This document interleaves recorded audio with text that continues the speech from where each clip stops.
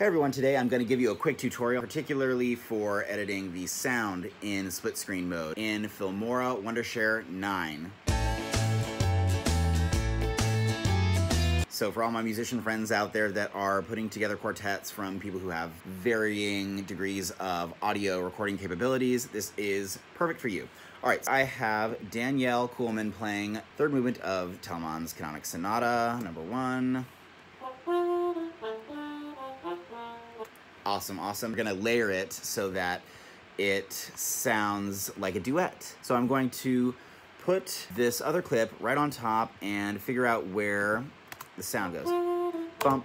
That should be the first note right there. And that's just because I know the music, so I'm not, making this up by any means. Let's play back. All right, a little bit early. Let me zoom in by using Command plus to zoom in on the timeline and figure out exactly where this can go. All right, playing again.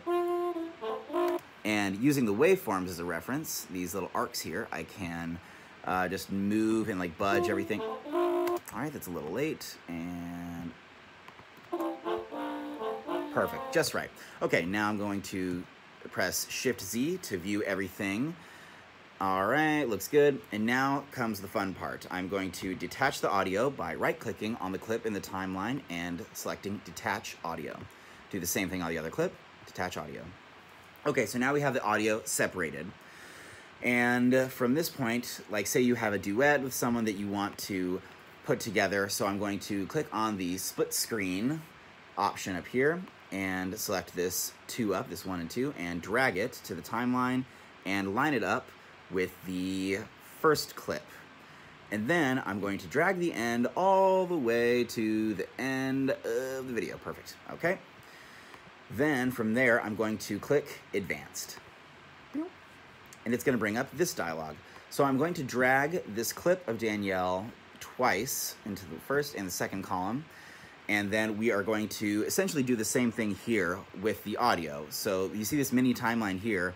I'm gonna go to this little scroller because it's playing the entire 2-minute piece. So we're gonna scroll in, we're gonna magnify it. So here we are in the mini dialogue. We are zoomed in. Let's slide this over slightly because we know that this canonic duet, the second part, starts after the first. Oh my gosh, that is so close. Okay, now it's just slightly early. Little tiny, okay, little tiny slide there.